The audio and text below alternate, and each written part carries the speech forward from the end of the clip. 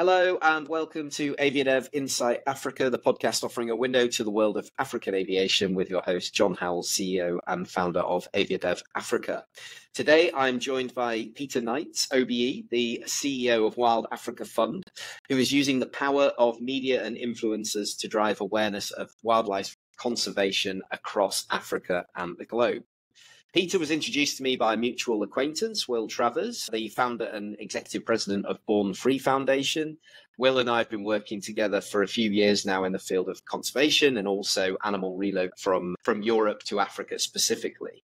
Now, Peter has got a unique offer for any airlines or airports listening that would like to take advantage of the incredible video footage of the wild African landscapes. And that's what we're going to find out a little bit more about today and a bit more around exactly what the environment is for the fund and how it all came to be. So welcome to the podcast, Peter. Thank you. Great to be here. And for those of you watching on YouTube, you'll see this incredible view behind Peter. He's down there in Cape Town. Which bit of Cape Town are you in, Peter?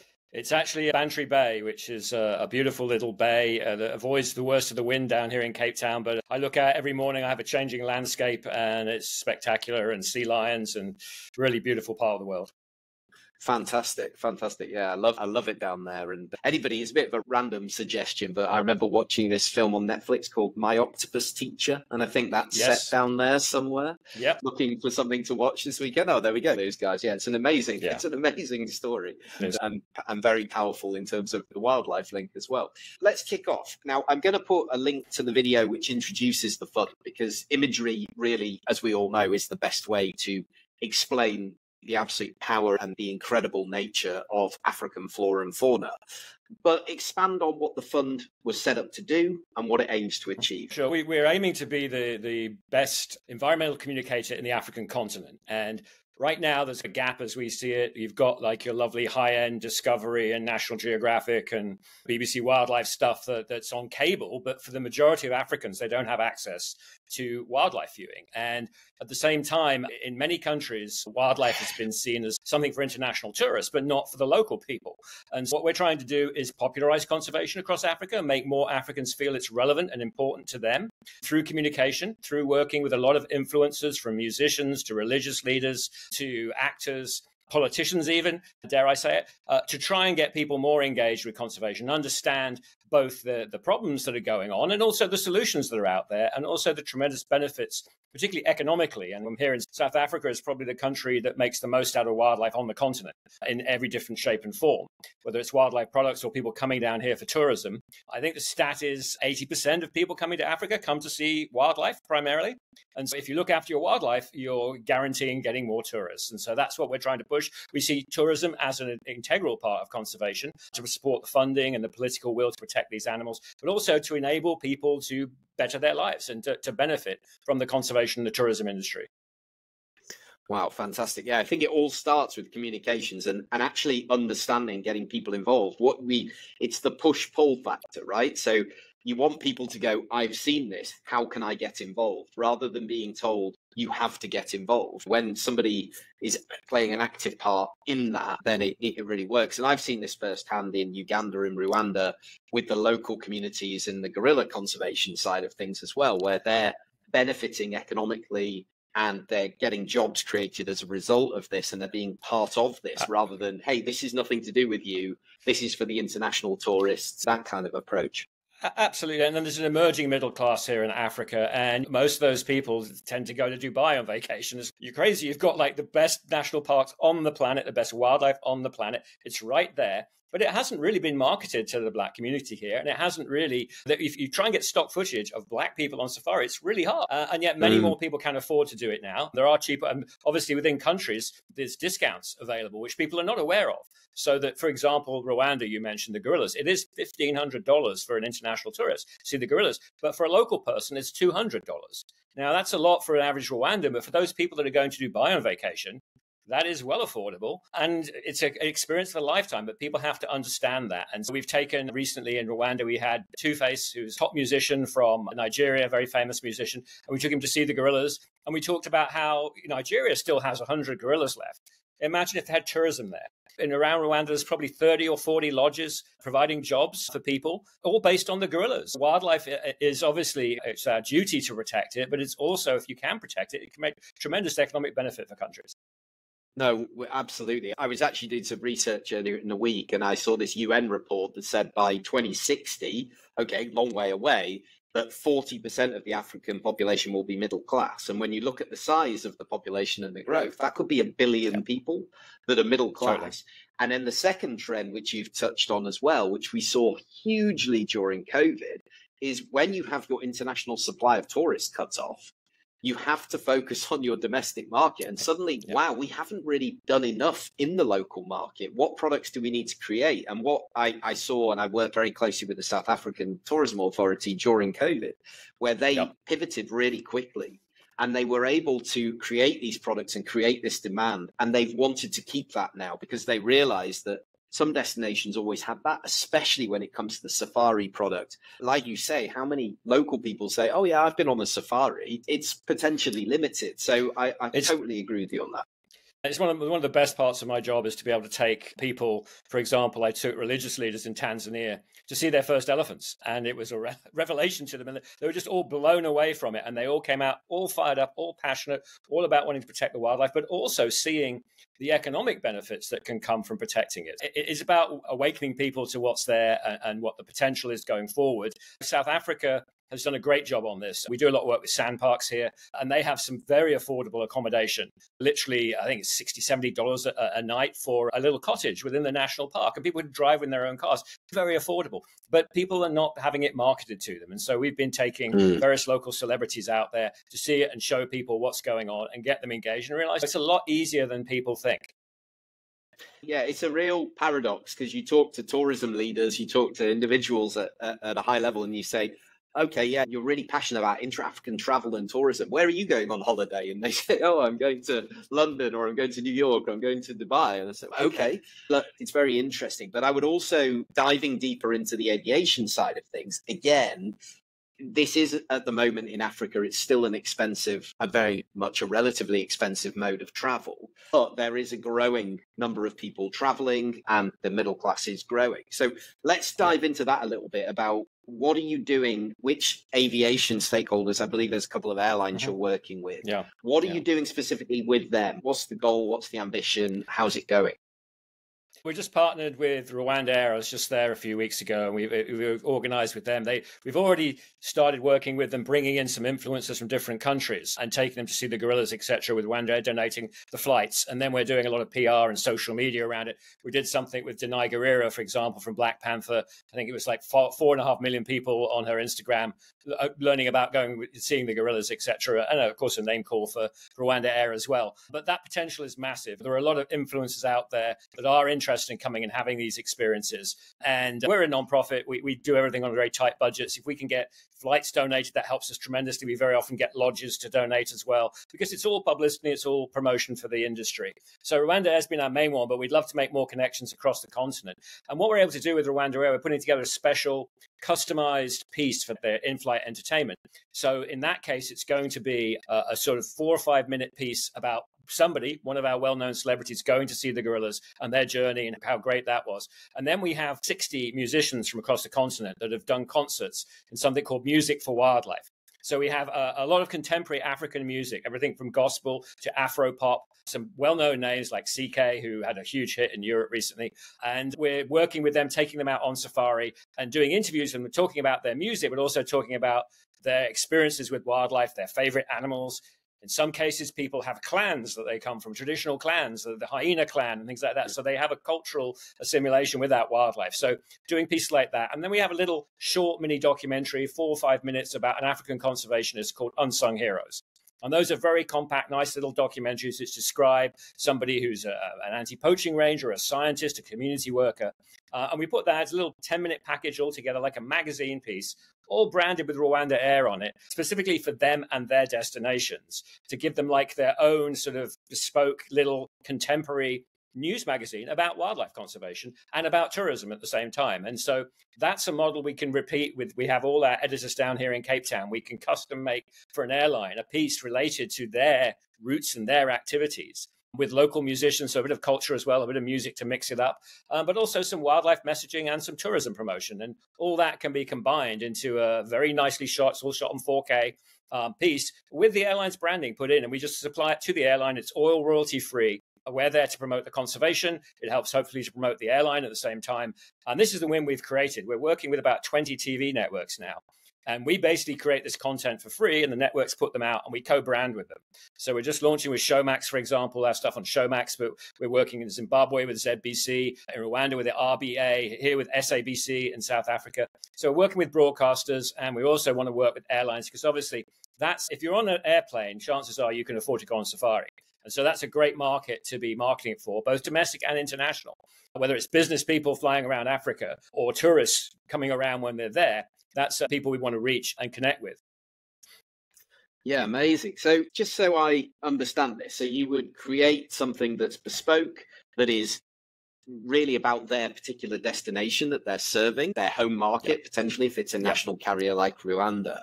And you can offer that then to them royalty free to put on the in-flight, but also potentially play in the airport, right? They could put it, play in the airport. I've seen this happen as well. We do work with a lot of airports. We do billboards and things in airports. We work with some great billboard companies like JC&Co and Alliance Billboards across the continent. And we provide high quality content with star power, if you like, beautiful imagery of the animals. And in exchange, we give great content and the distribution is done, and it's a partnership, and it's a win partnership. There's not a lot of money changing hands, but it's all about getting the message out and also promoting, getting something out of it. So our artists, for example, they get some money from a pay-per-view show of these shows, but then they also get their music promoted across the continent and even internationally. And so it is a kind of a win, and it also helps the country in terms of driving the tourism. And with Rwanda Air, for example, we'll be doing pieces about Rwanda, of course, but we'll also be doing things like to Zimbabwe because they fly to Harare. So if they've got a route that makes sense, we can do places where their routes are as well. So again, it's a symbiotic relationship, and hopefully we can switch that out. I think with Rwanda Air, we switch it out like every quarter to give them new content and change it around. And we're also providing music videos as well to some airlines. With Virgin, we've done some music videos which have a 24-minute concert and there's 3 minutes about wildlife in the middle of it. And for in-flight entertainment, you can learn about new African artists you may not have been exposed to. Wow, this is amazing. And I've seen it, and I would recommend, and I'll put the links in so that people can come and see some of the quality of the content that's produced. But let's focus just a little bit more on the artists and the influencers. How do you get them? What are some, you've mentioned some of the names already, which are huge in terms of from the music industry, from the film industry. Right. What is your criteria when it comes to that? Obviously, we always go for people who have a good reputation, but basically we approach people and they're not paid, so they have to have a desire and interest. And what we like to do wherever we can is take them into the field, and we cover all the expenses. We don't pay anybody any fees, but we cover expenses, obviously, if they're coming filming. I take them to have an animal experience. We just had, for example, Baba, who is a legendary musician, seen as the father of Afropop. He came to see gorillas with us in Rwanda, and then he's now gone and released a pangolin back into the wild in Nigeria, doing more public awareness. And we've done a little message with him, which goes on to television, etc. In Nigeria, where we've really had our deepest media presence, we did a survey, and 88% of people remembered the campaigns, and 30% of people said they were going to stop eating illegal bushmeat products, which was the goal of that campaign. So we're able to have a very big footprint, but everybody's donating their time for free. The networks they're putting in their time for free. We also do co-productions with some of them. So we do local shows about wildlife that wouldn't get made without us coming in and supporting those productions. Yeah, so all of this it's quite wide ranging. And one thing that I wanted to pick up on, where the aviation industry is very close, of course, and very much at the forefront, is, of course, wildlife trafficking. And Africa has a particular problem when it comes to this, of course, being the home of the wildlife. And we've done some work over the years with the World Wildlife Fund, and they had a program called Roots, which was all about reducing the opportunities for unlawful transport of endangered species and trying to create that awareness there. But is the idea here that, explain to me how this could all fit in terms of supporting to remove this wildlife trafficking problem that we've got, or at least reduce it as best we can? Yeah, as you said, awareness is crucial. And obviously, if people are on the lookout and someone's loading some animals onto your plane, we've had that before where people have reported. The baggage handlers are aware of it. The captains, sometimes the pilots, will report stuff that goes on. So the airline is a crucial piece of this. And having that awareness is great, and increasing that awareness. We're also working with customs in different countries. So we're working right now in Zimbabwe to have sniffer dogs at the airports to work with the baggage handlers, not just in freight, but also people coming in and out on tourism. And these dogs can detect ivory, pangolin scales, and things like that. Yeah, having the public and the baggage handlers and the airline staff aware of the situation is really helpful in trying to crack down and reduce it, the problem of trafficking. Fantastic. So, big question here is in terms of the funding of the fund and how it all fits together. Like, how does it work? Yeah. Because I can see the benefit here from the airline side, and what you're looking for there, really, airline airport side, is more of a partnership where you say, look, you help us bring these people in, but it's not just the airline, the airport, it's also the tourist board, because of course there's the promotional element of promoting the country. So how do you work? You mentioned you're a non-profit. Yeah, we get some money, we raise money, mainly in the United States, to fund our production and stuff. And then we do work with governments. So with Rwanda, for example, they waive all filming fees that we have involved like that. They give us the permits to go and film with people with the gorillas, get us the access and things like that. And then we work with them on some of their events to help them promote their events and their activities beyond what they're already doing. So in some ways, we're trying to act as a PR agency, for an unpaid PR agency for the tourism boards, to promote what's going on. And we're in discussions in Zambia, Namibia, and South Africa. Sandparks, for example, we're doing a whole series there. And they basically waive the fees. They make vehicles available to us. They help us with the filming. So it's a real partnership and a collaboration, all of which is saving both of us cash to get the job done for less, and basically have a product which is very cost effective, but gets the word out to millions of people. Oh, that's really smart. I love this. And I love the fact, I'm so grateful to Will for putting us together, because I wasn't aware of it. Now that we are, and I know that there will be airlines, I will be sending this directly to those airline CEOs to say, you need to listen to this, you need to watch this, you need to engage, and they need to meet you as well. So hopefully you'll be with us in Windhoek in June for AviaDev too. Yeah, no, fantastic. And I think the airlines as well, part of the stuff we do is we do involve business leaders. So people like Richard Branson, we work with quite a lot. But having the CEO of the airline doing a public service message for 30-second message, just saying we have an entire industry which relies on our wildlife, so let's protect it together. That kind of messaging coming from the airline industry, obviously it's one of the things, the hotel industry, the taxi, I mean, it's all these businesses which benefit from the tourism. And I always say to people as well, today's tourist is to tomorrow's potential investor. Because I think outside international investment, very often people will come on a tourism trip and you go to somewhere like Rwanda, it's very impressive, super neat and tidy, it's very organized. I can see people going there to go and see the gorillas and go, maybe I should be investing in this country. This country's going somewhere. So tourism, I think, can be beyond just the direct benefits from itself. I think it's the way to bring in international investment. Yeah, actually, it talks to what the purpose of AviaDev is, and the reason that, say, Namibia are hosting the event is you can go and sit in Dubai and get a laptop out and show people, here's Namibia, this is what it is. Or you can actually host an event, bring people to your country, give them that experience, show them the culture, show them the wildlife, show them the experience.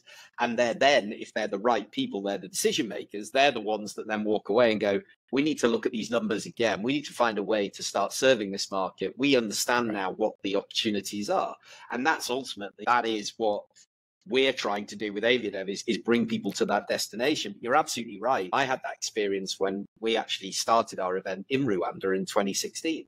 And you leave the country and you go, how can I get involved? How can I help? And I became a global ambassador for gorilla conservation back then. I'll be doing the London Marathon in a gorilla suit in 7 weeks' time to raise money for the charity. Good job it's London and not Africa. You'll be a bit hot over here, but you'll be all right. Yeah, I'll be next. Yeah, don't hold me to that one. I don't fancy one at altitude and in the heat. But yeah, like it really does inspire people to then go, my eyes are open now. How can I get involved? For sure. And I think the biggest challenge for African tourism is it's always just getting people here for the first time, because there's so much prejudice of people thinking it's unstable, it's dangerous, the food will be terrible, I need to vaccinate. And as soon as people have come, Like, oh, wow, it's cool. It's like everything's easy and often safer than some of the countries people are coming from, ironically. But once you've got people here once, in my experience, people generally fall in love with it. And they never just come once they've been, they'll come back again and do it. So again, that's where we're working with people like Denai Guerrero, Lupita Nyong'o,